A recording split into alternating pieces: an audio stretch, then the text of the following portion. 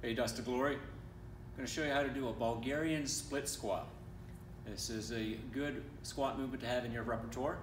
You need a bench or a chair or a box or something to put one foot on to do this squat.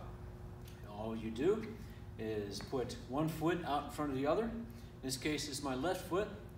It's out there. I want to make sure my knee is over my ankle to start with.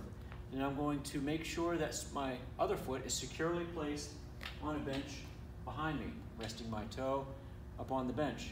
Now, you'll notice when I go to squat, I want to make sure that my knee does not go out over my toes. That's kind of close in this case, so I'm going to scoot my feet or foot out a little bit more, come back into position, and squat and back up.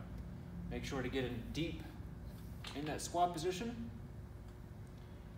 You would do each leg as well. Do that without weights to start out.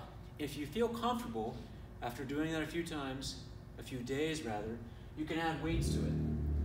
Now remember, if the reps says to do 20, then you would do 10 each leg. If it says 30, you would do 15 each leg.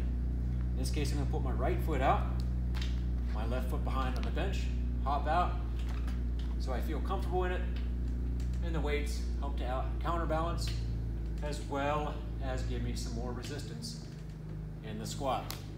Bulgarian split squat. Race ready, life ready.